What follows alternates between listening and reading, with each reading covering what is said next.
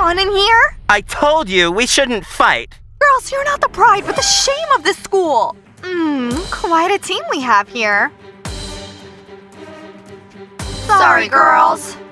Okay, I'm kind, so an apology is accepted. But you should know you will not be miss of the school. You're not worthy. Bunny girls don't behave like that. Voila! From heaven to earth. Girls, please. I'm ashamed of you. You see, Lola, there was no need to start a fight. We won't become miss. I lost 3 hairs, and all for nothing. You scratched my ear. Cut your nails. Well, girls, let's make peace. No one will become miss anyway. Peace. Ew, they made up. They really remind me of us.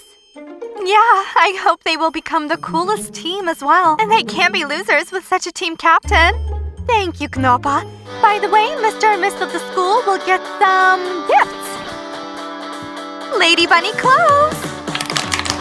Choose the best Mr. and Miss of the school. We support your choice. Can't wait to find out who it is. I hope they won't show off too much.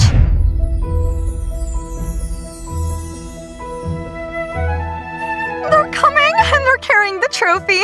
It's probably for me. Calm down. Be patient. Let's find out who will take this trophy. And who will finally be Mr. and Miss of Bunny School.